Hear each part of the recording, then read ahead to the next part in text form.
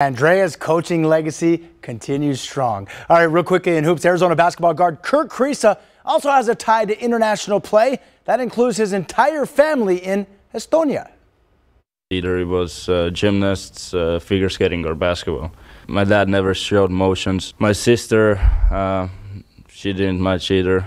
And my mom, yeah, I don't even remember because that was so long time ago. But shout out to my mom because I know she's watching this right now.